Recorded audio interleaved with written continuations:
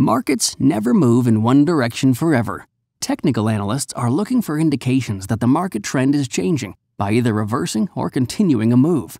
Retracements, consolidation, and continuation are all possible. A trader could use patterns to determine which next direction is most probable. The two patterns that are most recognizable for retracements or reversals are tops and bottoms. A top is created when price creates a higher high, followed by a higher high and then a lower high.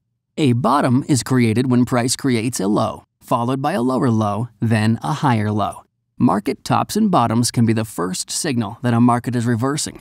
Traders may use these indications to form decisions about trades or look for more complex patterns like head and shoulders, double tops, double bottoms, and triple tops and bottoms.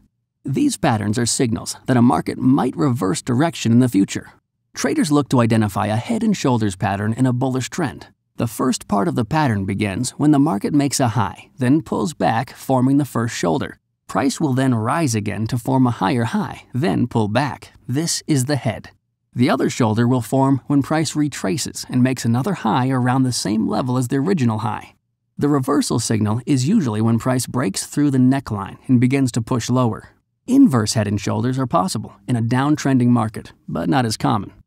Double tops and bottoms are just like they sound. The market makes two consecutive tops at around the same price level. The second attempt to break out of the market could not make a higher high and retraced, forming a second top. This is an indication that the market might have run out of upward momentum and might begin to push down. Double bottoms form in much the same way. In this pattern, the market makes a low, retraces, and then tries to make another low. The market cannot push down below the original low and reverses its move back up. Triple tops and bottoms form the same way as double tops and bottoms. However, it takes one more attempt at making a high or low before the pattern is confirmed. Like any technical analysis pattern, confirmation is needed on the signal. Typically, on double and triple tops, the confirmation signal is breaking below the low formed between the highs. For double or triple bottoms, the confirmation signal is breaking above the high made between the lows.